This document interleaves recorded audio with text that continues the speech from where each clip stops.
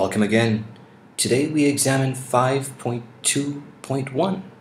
Describe two direct methods of monitoring pollution.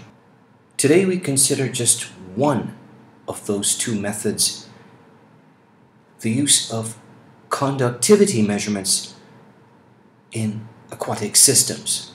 According to the United States Environmental Protection Agency, conductivity is a measure of the ability of water to pass an electric current. Conductivity in water is affected by the presence of inorganic dissolved solids such as chloride, nitrate, sulfate, and phosphate, but it's also affected by sodium, magnesium, calcium, iron, and aluminum. Organic compounds like oil, phenol, alcohol, and sugar do not conduct electric current. If they get added to systems, they can even lower the conductivity. So conductivity is a useful general measure of stream water quality.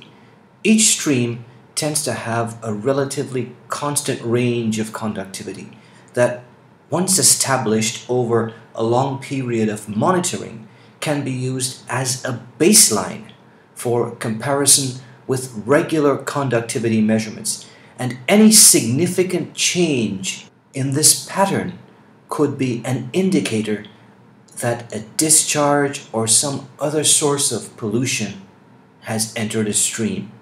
Discharges to streams can change the conductivity depending upon their makeup. For example, a failing sewage system would raise the conductivity because of the presence of chloride, phosphate, and nitrate, whereas an oil spill would lower the conductivity.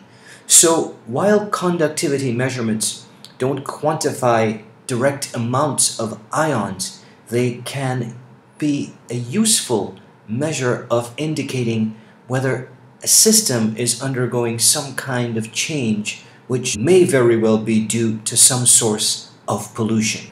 In this experiment, our uncalibrated conductivity meter, when placed in the still water, gives a reading of 5.4 microsiemens. The distilled water is then allowed to drain through two funnels, one containing organic material and the other containing a piece of filter paper.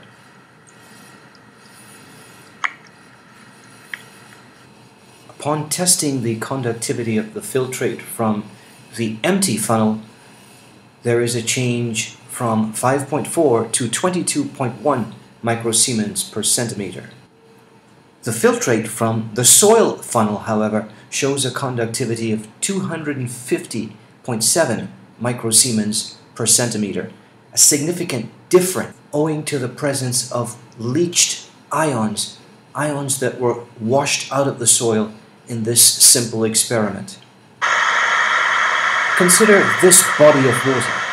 In June 2009, the conductivity of this river was 780 microsiemens per centimeter.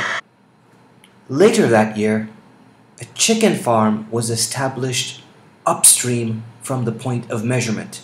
The next year, the conductivity of the river was recorded at 1130 microsiemens per centimeter. Two things to note were that the flow rate and the temperature were similar to the 2009 values.